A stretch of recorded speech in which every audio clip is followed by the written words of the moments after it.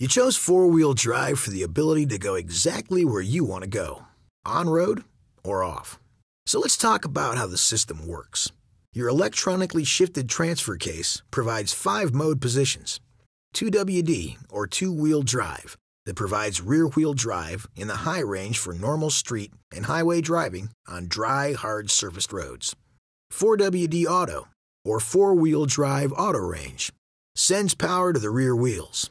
Four-wheel drive will be automatically engaged when the vehicle senses a loss of traction, providing additional traction for varying road conditions. 4WD Lock, or four-wheel drive lock range, sends power to all 4 wheels to give you additional traction for loose, slippery road surfaces only.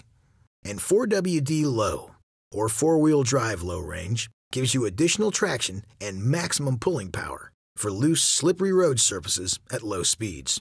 Do not exceed 25 miles per hour or 40 kilometers per hour. Neutral disengages both the front and rear drive shafts from the powertrain.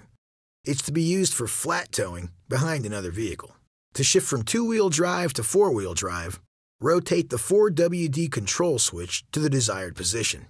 Shifts between 2WD and 4WD Auto or 4WD Lock can be done with the vehicle stopped or in motion.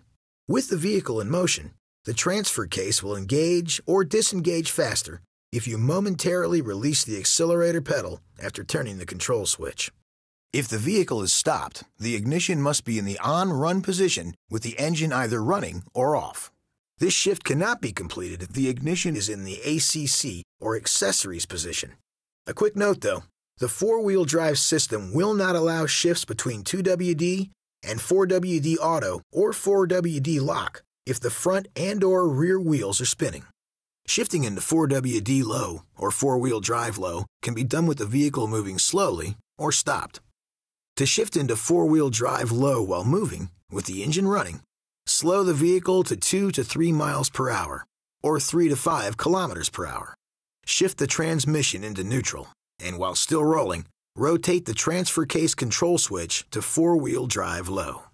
Or you can bring the vehicle to a complete stop and with the ignition in the on-run position and the engine either off or running, shift the transmission into neutral. Go ahead now and rotate the transfer case control switch to four-wheel drive low. Shift the transmission back into gear. Sometimes when shifting into or out of four-wheel drive low, some gear noise may be heard. This noise is normal and is not detrimental to the vehicle or occupants.